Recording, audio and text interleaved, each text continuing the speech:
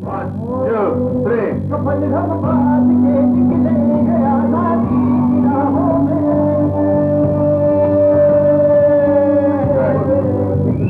It has nothing to do with resemble. It is more to do that have you justified the character as in performance. We've tried our best, and after that the audience has to decide that how much. How much has the role inspired you? Oh, it really did. I think he was one of the heroes who has really inspired me. He was a character, not because we made a film on him, but he was a character who never got his due as in where history is concerned, because people did not speak about him. It was not written in schools. We didn't study much about him in schools, except for what he did basic. But why he did what he did, and what he foresaw for the country, nobody spoke about it. I think if that would have if they would have done that, or if he was alive after independence, our country would be totally different. I made up my mind that I must make a film on the subject, because suddenly I realized, though I had seen Shaheed long back, made by Jyoti Kashyap, starring Manoj Kumar, but after reading the book, I felt the film has not done justice to the personality Manoj Bhagat Singh.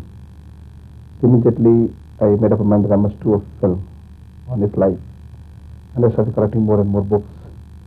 And 2.5 years back, I gave it to my writer, Mr. Jalal. I told him about the subject, and he gave me the book. He read it. He also had the same opinion. Immediately, he took on the subject. He did the research for 2.5 years on the subject, went through, met the people, went to locations where all Bhagat Singh moved, lived, his relatives, his friends, whoever alive. He met everyone and started on the project.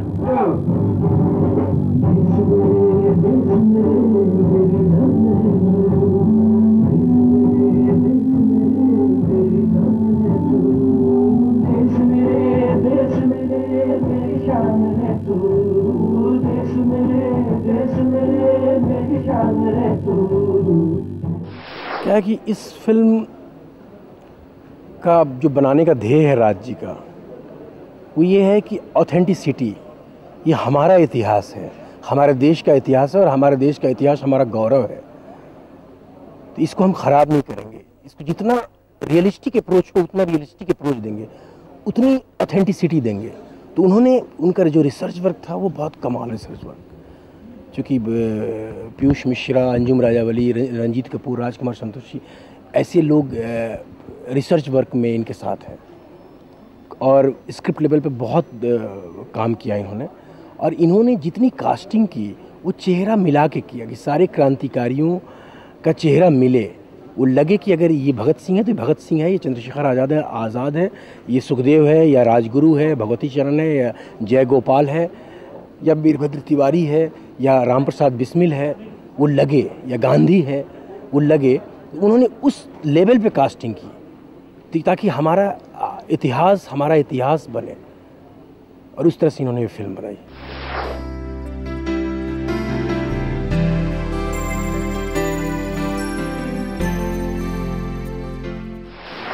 Subject Bhagat Singh की life story पे picture बना रहे हैं, और हमारी research work बहुत strong है।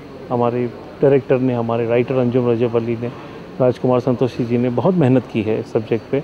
उन्होंने बहुत ऑथेंटिक पिक्चर बनाई है, एक सिंसियर, एक ऑनेस्ट अटेम्प्ट किया है हम लोगों ने, पिक्चर बनाई है। और जब आप उसका लुक देखेंगे, उसका म्यूज़िक सुनेंगे, तो आपको वो फील होगा कि ये हम लोग जो कह रहे हैं हम ऐसे ही नहीं कह रहे, उसमें एक सच्चाई है, उसमें एक सिंसियरिटी है जो नज़र आएगी।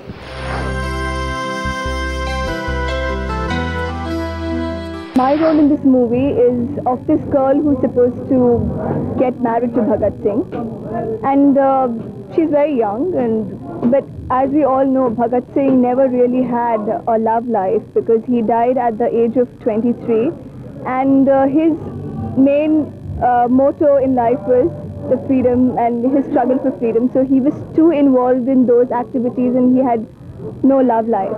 But we also, people don't know this fact that this girl who was supposed to get married to him, she didn't get married to him because of course he died, but she lived like his widow.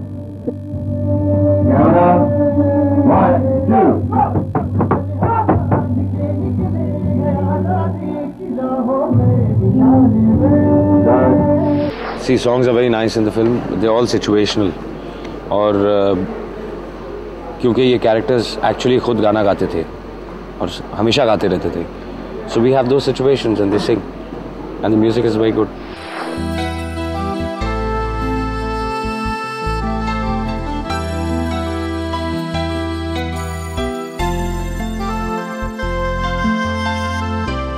मेरा इस film में शिवराम हरि राजगुरु जो भगत सिंह सुखदेव के साथ फांसी चढ़े थे, उसका कैरेक्टर मैं निभा रहा हूँ.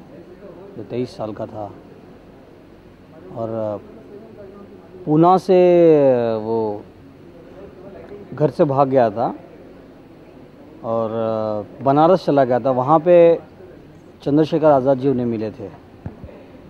तो ये धनुर्विद्या, लाठी युद्ध, ये पहलवान थे. तो वो काफ़ी इम्प्रेस, चंद्रशेखर आज़ाद जी काफ़ी इम्प्रेस हुए राजगुरु से. तो ये शार्प शूटर नाम से जाना जाता था पार्टी में. तो भगत सिंह के पास चंद्रशेखर आज़ाद जी ने राजगुरु को भेजा और फिर वहाँ से उनकी पार्टी में मिलकर शुरुआत हुई. देश की आज़ादी के लिए लड़ना जो था, जो उनका मकसद था, वो वहाँ से शुरुआत हुई उनकी.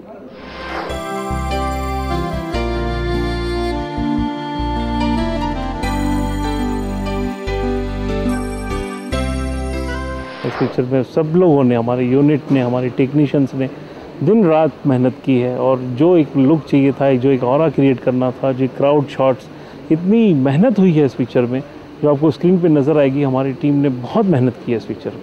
इतनी मेहनत हमारी किसी पिक्चर पे आज तक नहीं हुई.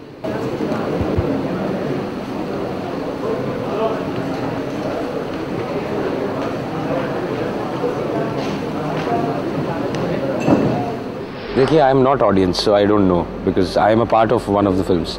तो आई कांट से दैट. मैं डेफिनेटली दूसरों की फिल्म में गलतियाँ निकालूंगा, but I don't know that audience has to decide that ना. और मुझे ऐसा लगता है कि शुरू में जो भी हो, आई थिंक इवेंचुअली जो फिल्म अच्छी है वही चलेगी.